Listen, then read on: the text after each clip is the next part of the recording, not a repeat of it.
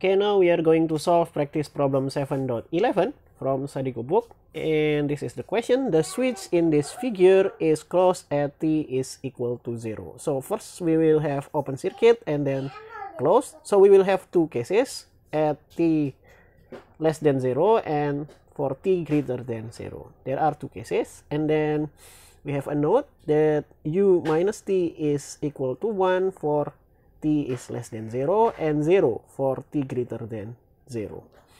Okay, now let's have two cases.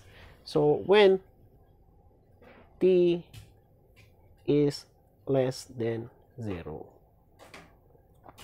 Okay, so now what is the condition when t is less than 0? So the switch is still in the open circuit. Okay, switch is still on the open circuit. And then this one, u minus t is equal to 1 because t is less than 0. So the voltage source here will be 20 volt. So I will have voltage source is 20 volt. Okay, and then because it has been open for a long time, it will be in DC condition. DC condition. And that means that capacitor will be in open circuit. Okay, so now we have these three conditions and let's redraw the circuit according to this condition. Okay, now I have drawn the circuit here and this capacitor will be open circuit. So we just draw an open circuit here and the switch is still in the open condition, so I did not draw the right part of the circuit because that will be useless. And so we only have a voltage source and a resistor here. And so because this is an open circuit without loops that going back to the supply, the current here will be 0. So the current here will be 0, and the voltage, because there are no currents that goes here, the voltage here will be the same as the voltage here, which is 20 volt. And we can state this as a function. So when t is less than 0, we have it is equal to 0, and then Vt is equal to 20. But this also means that if we plug 0 from the left, so I will have I0 from the left, that will equal to 0, and then V of 0 to the left is equal to 20. Okay, let's have these conditions and we will check at the second case where t is greater than 0. Okay, now for the second condition, we need to check when t is greater than 0. So when t is greater than 0, let's see the circuit's conditions when t is greater than 0. Okay, we have 20u minus t here, and u minus t when t is greater than 0 is 0. So we have 0 volt voltage source. Okay, so we will have 0 volt voltage source.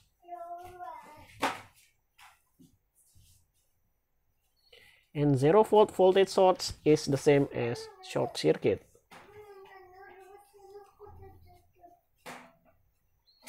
Okay, and the switch is now short circuit.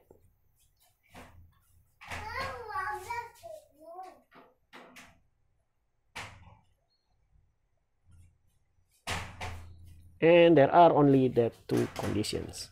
Okay, let's redraw the circuit according to these two conditions. Okay, now we have drawn the circuit. Okay, this voltage source is 0, so I replace it with short circuit. And the switch is now in the closed conditions. And let's label the I and V. So V is here and this is I, the current that passed through this resistor. Okay, now I want to pick this as our ground, and picking this as our ground meaning that the voltage in this node will be 0, and because this is 0 and this is V volt, so the voltage in this node will also V. Okay, and I will assume the direction of the current here. This is going down, this is going down, and this is going up according to this current source. Okay, and so we can do KCL at node V.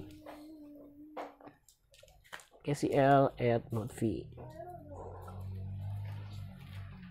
And KCL state that the current that goes in is equal to the current that goes out. Okay, the current that goes in, there are two currents that goes in, which is this one and this one. On the left we have this one, and that will equal to this node here, which is 0. So I will have 0 minus V divided by 5.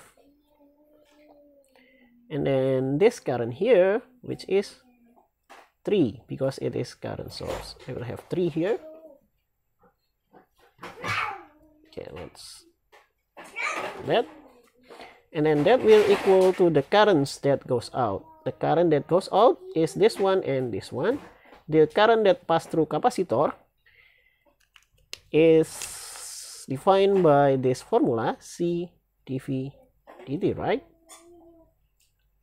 Okay, so the current that pass through here is the capacitor value, which is 0.2, and we multiply it by dV over dt. And then the last current that goes out, which is this one, it is V minus 0 divided by 10. V minus 0 divided by 10. Okay, let's do some algebra here. So I will move this one to the right hand side. So I will have this one will be 3 here, and this one will be 0.2 dV dt, plus this one will be V over 10, and this one will be plus V over 5. So now I can multiply both sides by 10, and so I will have 30 is equal to T dV dt plus V plus 2V.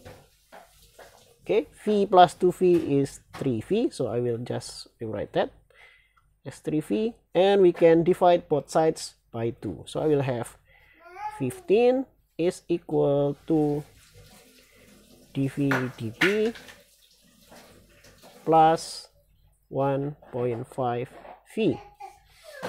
Okay, so we have this first order differential equations and also initial condition. We need to solve this. Okay, I should point out that I made a mistake in copying, so this V0 should be 20 volt. Okay, and so we need to solve these differential equations. How to do that? We can apply multiplying both sides by e to the 1.5t. So let's see what can we get that.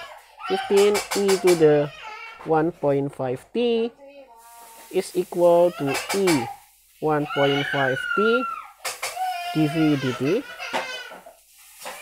plus 1.5 e to the 1.5t multiplied by v. Okay, and if we check this, if we name this as u, we can see that this is u prime, right? And if we name this v, we can see that this one is v prime. And remember that u plus v prime is equal to u v prime plus u prime v, right?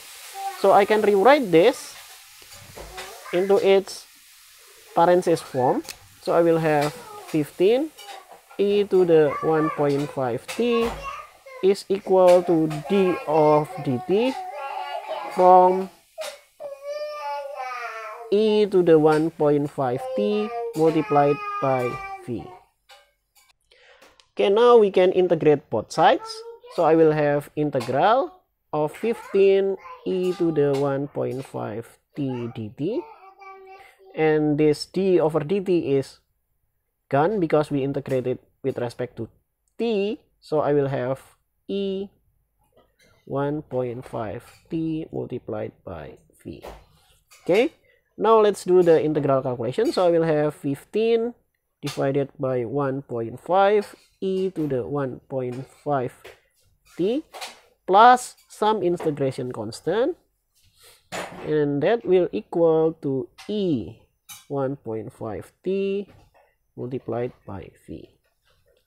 Okay, now we can divide both sides by e to the 1.5t. So I will have 15 divided by 1.5, that will be 10. And then will be c1 divided by e to the 1.5t. And then the right hand side will be v. Okay, I can rewrite this v to the left hand side. So I will have v. That will equal to 10 plus c1, and I want to rewrite this e as negative exponent. So e to the minus 1.5t. So this is a function of time. So I will have vt is this function. So now once we found this, we still need to find this integration constant. Okay, let's do that. Okay, now we have this one here, and we need to find out this c1. And remember that we have already v0. Okay, v0, but this is limit from the left. But because the physical properties of capacitor, that voltage cannot change instantaneously, we can just rewrite it as v0. v0, and v0 is equal to 20 volt. Okay, that means that when we plug this t is equal to 0, we will have 20. So let's plug 0 into this function. I will have 10 plus c1 multiplied by e to the minus 1.5 multiplied by 0 is equal to 20.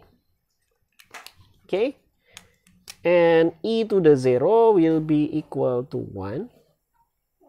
So I will have 10